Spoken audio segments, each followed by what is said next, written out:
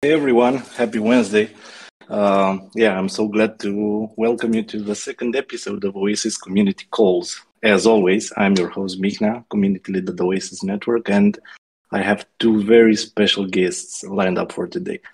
It's my pleasure to introduce our two brilliant guests.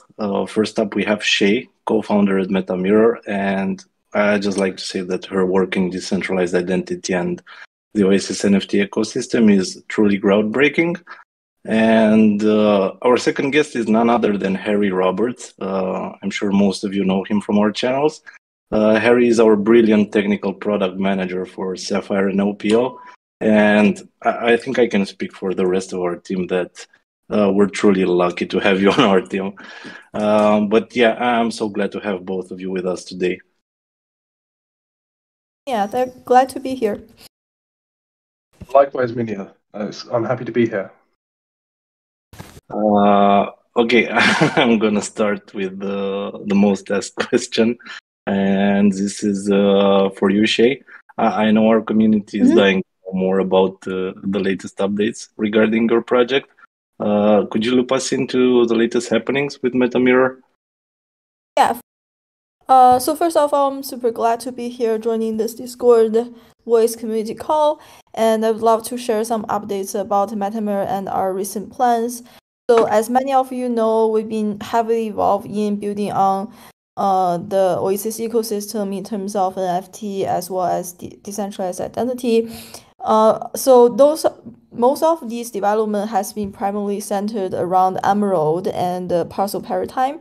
However, our focus is now gradually shifting towards the Sapphire paradigm. And with this transition, we're going through a lot of restructuring in terms of product and the project itself.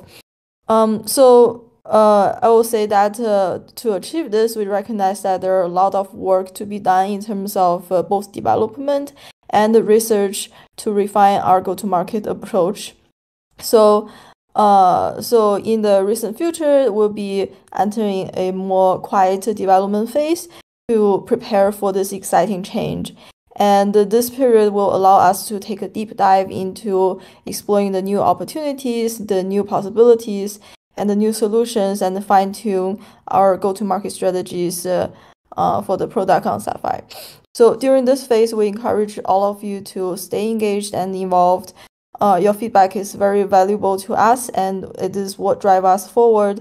We really appreciate your contributions, and we believe that this restructuring project will unlock a lot of the new exciting opportunities and collaborations for our community. Well, thank you so much for this, Shay. I'm sure everyone appreciates you joining us and speaking about this, and it's very exciting to hear. And honestly, I can't wait to hear more about this in the future. Now, on a side note, since I have you here, I would like to pick your brain a little. And this is because decentralized identity is one of the most obvious use cases for Sapphire, and since you have so much background on the subject, like how do you envision the ideal DID project that could be enabled by Sapphire? For sure. So I personally envision that the DID will be a decentralized way to extract the utility from people's personal data. So in the current industry, the personal data generates over 1800 billion market a year. And as we see that due to privacy concerns and all the legislation, this centralized data access is gradually closing up. So the ultimate goal that we have for decentralized identity is to have a decentralized way to utilize personal data for general purpose. But there are, of course, lots of different ways that we can approach this, the different ways that we can extract value from data. So as a startup project, we really need to focus on efforts on one or a few applications that truly achieves the best result. And in particular, to my opinion, this application needs to provide the fastest time to market. It needs to tailor to the demand that we have today in the blockchain community. it also needs to kind of depend on this unique advantage that we have that's enabled by Sapphire and is unable to be achieved by the infrastructure from other network. So this is the criteria that I'm looking for, and after running through this funnel, I think that a few very strong applications stand out, and one of the most strongest application that I personally think is the decentralized is a real identity bounded credit scoring use case for DeFi. So I personally think that this is a very promising direction to pursue. And after talking to a lot of the targeted customers, we receive a very positive feedback and a strong demand from the lending protocols, the NFT buy now pay later platforms, as well as the GameFi project who has in-game lending features. But however, we're still doing more research on the direction that we want to take. This is truly fascinating. I was actually reading a book earlier, like the Truth Machine, and they were talking about basically the same things, that like decentralized identity is a huge application for blockchain technology. And I think these are all perfect examples of why we all fell in love with Web3 and the opportunities. And there's so many fields that need blockchain technology, and your passion and dedication to building is truly an inspiration to all of us. But yeah, I know for a fact that this has been a long-awaited moment for our community. I'm glad we had the opportunity to shed some light on these certain subjects. I think it's very important to acknowledge the fact that changes and transitions take time. And since the Web3 space is such a rapid and evolving environment, it's essential to take the time needed for developing and delivering what's best for our community. Yeah, and since I'm on this subject about our community and what's best for our community, I think it's about time we meet Harry as well and learn a bit more about Harry and his future plans. So thanks again for joining us today, Harry. I know you're super busy, but I'm really excited for the community to get to know you and the incredible work you're doing at Oasis. So I'm going to start you off with an easy question. On a really high level, how does your previous experience look, and what was it that caught your attention about Oasis? I've been a lifelong tinkerer and developer with an interest in sort of cryptography, distributed systems, and then security and privacy. So I'm always looking at like what are the new upcoming frontiers, and ZK snarks and trusted execution are just some of those. But the reason I'm sort of interested in Oasis and it caught my eye was because I've deep dived into literally hundreds of different blockchain projects. But with Oasis, it's sort of a very well-engineered base, and it's trying to solve in a very practical way what's the next incremental step that's at the edge of this frontier. So I think, in short, confidential EVM is amazeballs, and it's severely overlooked. I tend to agree with you here, and I get your excitement about Oasis, and that's because we have the most brilliant engineers in Web3. Like, I really love our team, especially after getting the chance to meet everyone in Bled. And yeah, I can say that sounds really incredible. I'm glad that all of this brought you here today with us. And this is also due to the fact that the following period will be a really busy one. And I'm referring to the upcoming ECC event we'll host in Paris and the upcoming hackathon we're going to be launching. Which are both targeted to emphasize the true potential of Sapphire and OPL. And I can say for a fact that these are two of our main priorities right now. Could you tell us a bit more about them? Like how are we going to surprise our community and maybe even challenge the developers? So I think I'll start and say that we're definitely starting the hackathon in Paris on the 19th. They'll be launched with $30,000 worth of prizes across 4 different categories. And then for everyone who wins a prize, there's going to be follow-on grants and lots of support available, not just for the winners, but everybody who participates as well, but see if their ideas filter up.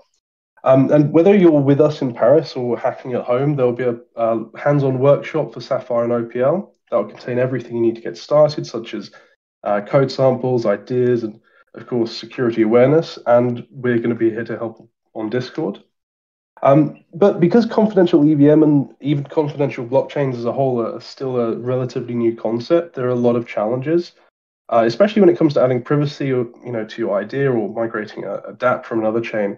But privacy isn't everything, and it can be risky business sometimes. So an area we're exploring is that when contracts can have their own secrets, it means that smart contracts can be smarter.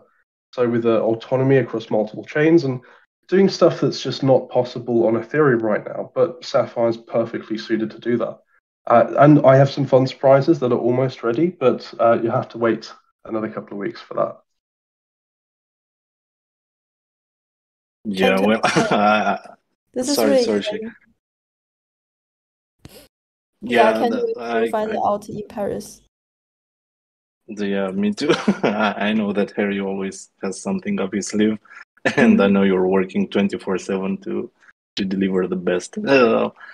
But yeah, I know everyone on our team is pushing really hard to have everything in place and ready to be used by our community. But what I wanted to ask you, like in terms of demos that will be presented during our event at ECC, can you tell us what those will entitle? Sure. So in Paris, we're going to be showing you updates to the Block Explorer and a new data indexing API called Nexus. That should hopefully give you more insight about everything on the consensus layer, Sapphire, Emerald, and Cypher all in one place. So just for reference, at the moment we're using Block Scout, and hopefully this will allow us to roll out features a little bit quicker, get some improvements from you guys, and make something that's better suited for our specific products.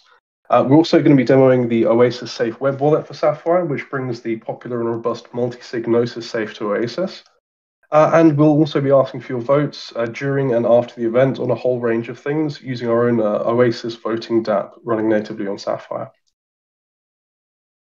These are all exciting products, and I myself had a chance to get a sneak peek at the new Explorer, and I absolutely love it. Like the interface is amazing, and the ability to index both the consensus and the paratimes, like have everything in one place, is truly amazing.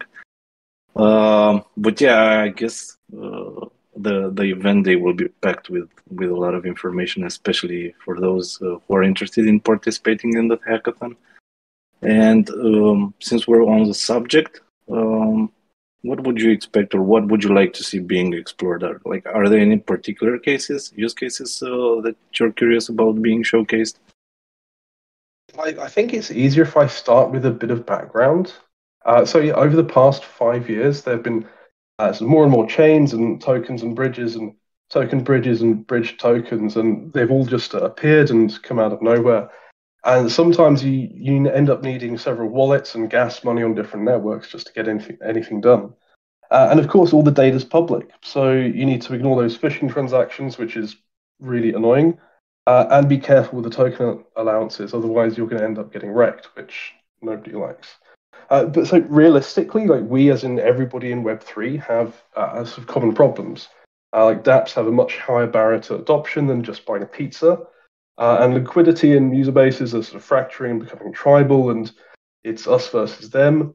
And this can be really daunting for people who are new to Web3. So, for example, which of the 50 flavors of dollar do I need on which chain? How do I convert what I have? How do I pay gas for that? These are the kinds of questions that new users are facing. And even for experienced people like me, it's just a constant daily battle to figure out what's going on. But for now, with Sapphire, your users will be able to have privacy, and the contracts can also have secrets. And with Sapphire, you can develop dApps using our special Solidity precompiles. That includes everything from random numbers to encryption to verifying EDDSA passkeys, or even doing Ethereum Bitcoin compatible signing. So I think there's a lot of opportunity, not just surprise us with use cases, or if you just want to make some cool games that use a bit of privacy or something like that, that's also cool. but there are also these sort of much bigger problems that we all have, and I think Sapphire is in a good position to be able to make some elegant solutions for that can benefit not just Sapphire but the whole Ethereum and EVM compatible community. Yeah, honestly, Sapphire has so many use cases and opportunities to be had. I'm really excited about the hackathon, and I'm sure it will be a great hackathon. And I can't wait to see the developers in our community. Yeah, well, I think this was a very interesting conversation, and we've shed a light on a lot of subjects. And I'm also very happy that we're able to do this for our community on a regular basis. But if you're in Paris during ECC, like, make sure you pop up to our side event on the 19th. You can find details about it here on Discord, in the events section, on our website, on the community card. Like, we have it all over the place, Reddit, the forums. And don't know if you noticed, but we have a very exciting contest called Oasis Odyssey Rise to the Challenge happening now, which is basically a loyalty program for our community. And I like to give a bit more context on that, because that's what we care about most, like bringing transparency into our community and supporting the projects in our ecosystem and supporting the users, making sure we're able to give them the opportunity to give feedback, which is taken into consideration. And this competition will be one of the initiatives we're doing at the moment, because the prizes consist in soul-bound tokens, which are bound to your wallet. They're not tradable like NFTs. And with these soul-bound tokens, you'll be able to participate in different activities on the network, like voting for community grants in the future, maybe early access to our products, being able to give feedback to our products, exclusive NFT collections in the future. Like, who knows what the future holds? But I think it's a very big opportunity for our community, and I urge you all to participate in the contest. This will be an ongoing contest, so it will reset every month. So there's an opportunity for everyone to participate in that. And you can find out more details about it in our announcements channel, on our website blog. We have a blog article about it that contains all the instructions and everything. But yeah, I don't want to promote it too much and digress. But yeah, I think we're done for the day. And again, a big thank you to our guests for joining us. And I guess I'll see everyone else on our next community call, which we'll announce, of course, on Discord. So thank you, guys. Thank you, Minia. Thank you, everyone. Thank you as well. And I'm in Discord, so if you've got any technical questions, just drop me a shout and I'll try to get back to you with some good answers. Thank you, Harry. You rock. Bye, everyone.